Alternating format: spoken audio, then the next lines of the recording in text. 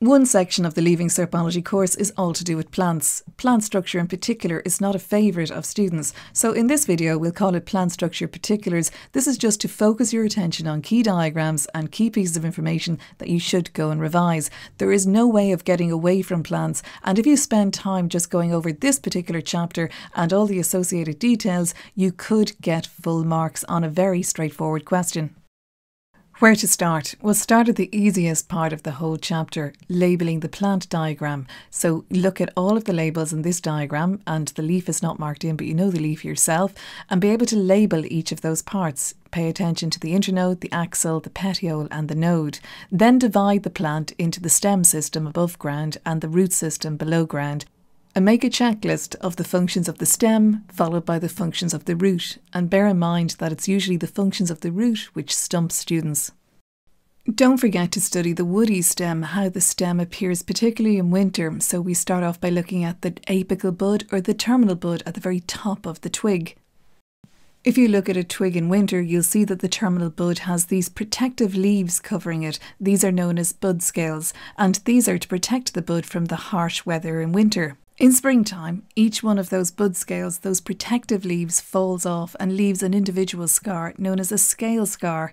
All of the scale scars together form the girdle scar. So when you look at the woody stem and you see a girdle scar, you're going to see where there once was a terminal or apical bud, and the space between each one of those girdle scars marks 1 year's growth. Another scar which you'll see on the woody stem is the leaf scar. This is where a petiole once was attaching a leaf and it has fallen off, and the remaining scar is the leaf scar.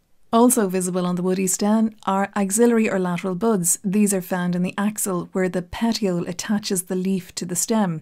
And also those apertures or openings for gas exchange, the lenticels. Through the lenticels, oxygen enters for cellular respiration and carbon dioxide and water vapour exit.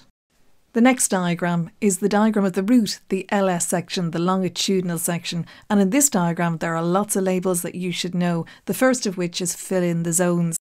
If you study biology at third level, often they leave out or they don't include the zone of protection, but for our exam we will. The zone of protection found at the root cap, and it does what it says, it protects the root as it grows downwards. So just above the zone of protection is the zone of cell production, where we find the meristem. In the meristem, new cells are produced because the meristem is made up of undifferentiated cells that just constantly divide. Above this we have the zone of cell elongation, where some of those newly produced cells will get longer.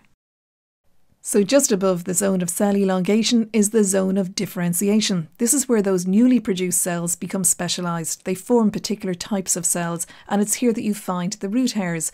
And in a previous Leaving Cert question, you were asked to mark in the diagram in what zone is water absorbed. Remember, you could be asked to draw this diagram from scratch, and not only to mark in the zones, but to label all of those specific tissues: dermal tissue, ground tissue, vascular tissue made up of the xylem and the phloem, also mark in the meristem and the root cap.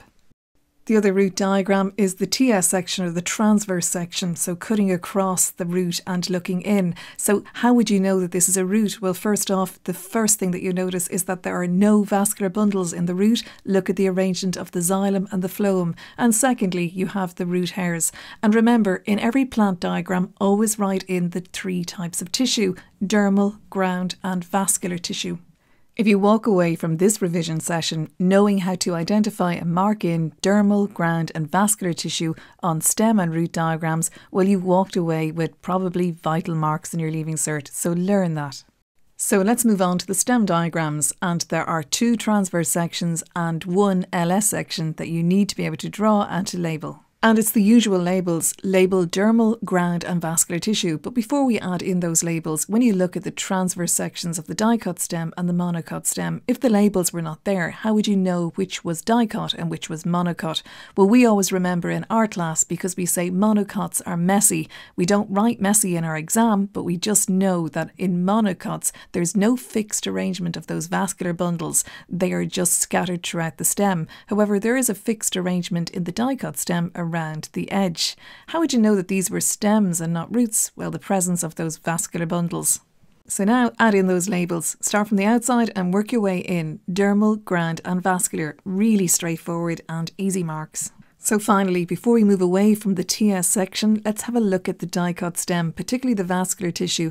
In one question, you were asked to mark in which part of the vascular bundle was the xylem and which was the phloem. Xylem is always towards the centre. It's facing the centre of the stem. Phloem is facing the edge, the outer edge of the stem.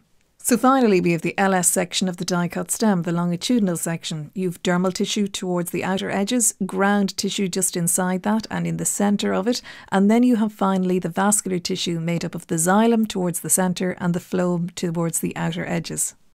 It's always wise to make sure that you can create a table to compare monocots and dicots. What are the key features? So in monocots, they're almost always herbaceous, whereas in dicots, they can be herbaceous or sometimes woody. Monocots have one cotyledon, one seed leaf, whereas dicots have two cotyledons, two seed leaves. In monocots, the flower parts are arranged in units of 3s, whereas in dicots, the flower parts are arranged in units of 4s or 5s. When you look at the leaves of monocots, they have parallel venation, whereas in dicots they have netted or reticulate venation. The vascular bundles are scattered in the stem of the monocot, whereas in the dicot they're in a fixed arrangement, usually a circular arrangement around the edge of the stem. You cannot study plant structure or plant transport without knowing in detail the vascular tissue. You have to be able to draw xylem tracheids and vessels and label them in detail. The same goes for phloem, the longitudinal section, and the transverse section. Be able to identify them both from photographs. It's really important, and there is a separate video on this and also your textbook, so spend time on these diagrams because one of them, I bet, would be on your paper. Give an account of how water moves into the root of a plant. Well, firstly, water is absorbed or enters the root by osmosis through those root hair cells, and it passes from cell to cell across the ground tissue of the root until it reaches the xylem, the vascular tissue at the centre of the root, and from there it's transported upwards through the plant in the xylem. So what shall I cover now? Well, I'm sure you know how to draw and label xylem and phloem. After you know how to do that, go on to the leaf structure. Can you draw and label this diagram? Can you give an account of why the leaf is so well adapted for photosynthesis? Then go on to water transport, particularly the cohesion tension model by Dixon and Joly. Talk about tact and be able to give an account and a definition of what transpiration is. You could get a question with a graph this year.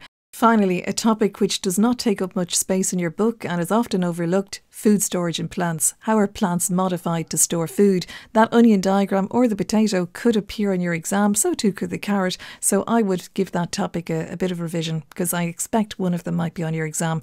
The very best of luck. There are lots of other videos. You have your textbook and you should be doing past papers. Best of luck.